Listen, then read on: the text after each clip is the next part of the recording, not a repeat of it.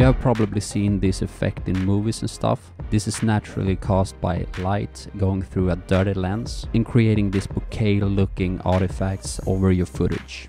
I think that this effect adds value to a shot that is dark and have a direct light in it, and probably 3D renders where we want to create an illusion that there's a physical camera filming the scene.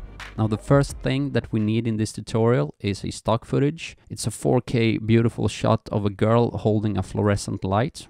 Download the link in the description. And the second thing that we need is an overlay. This is a high resolution black and white image of camera bokeh that I shot. I put a download link in the description. You can download it for free. It comes from a dirty lens bundle that I created. It contains 12 different high resolution overlays that you can use for this type of effect. There's a link in the description where you can buy it, or you can create your own. So I also included a link to a great tutorial where you can learn how to do this kind of overlays yourself. Alright, enough talking, let's get started. Let's drag the stock footage over here. That creates a new composition. Let's rename this composition to girl.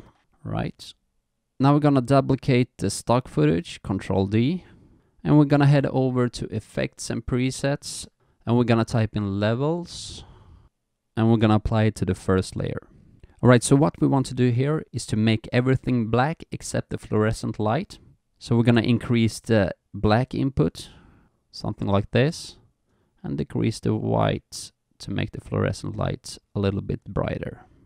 I think that something like this should do. Let's go to effect and presets again and type in fast box blur. Let's increase the blur radius, maybe something like this, and we're gonna add a exposure effect and increase the exposure. Alright, so we're gonna pre-compose the first layer here.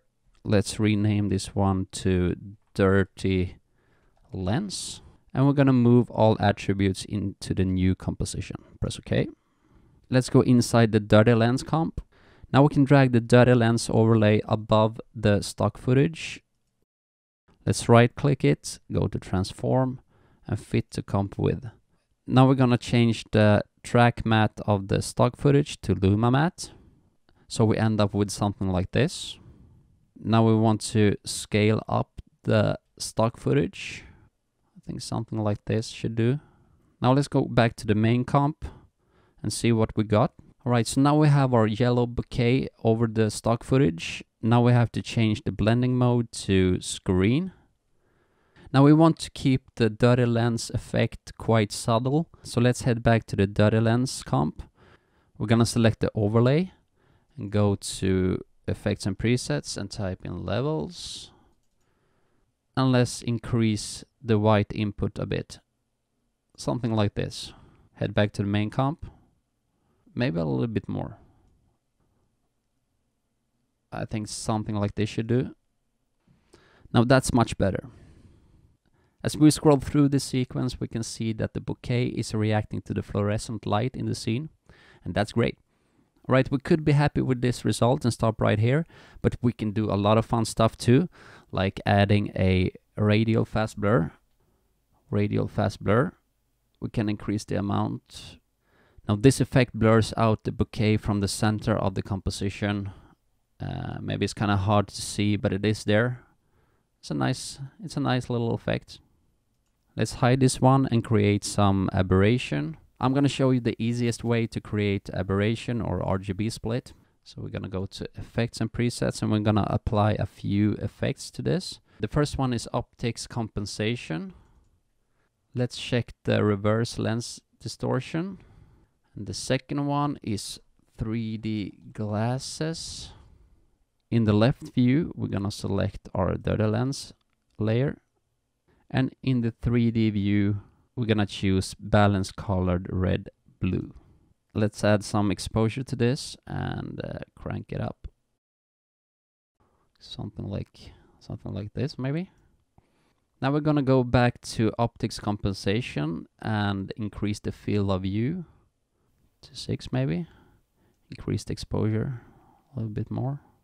Let's zoom in and see what we got. Let's increase the field of view again to 18 maybe.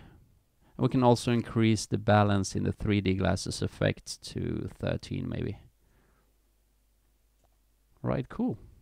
So now we have some RGB split or aberration going on here. It looks awesome. Just for fun, let's enable the radial fast blur. Let's see what we got.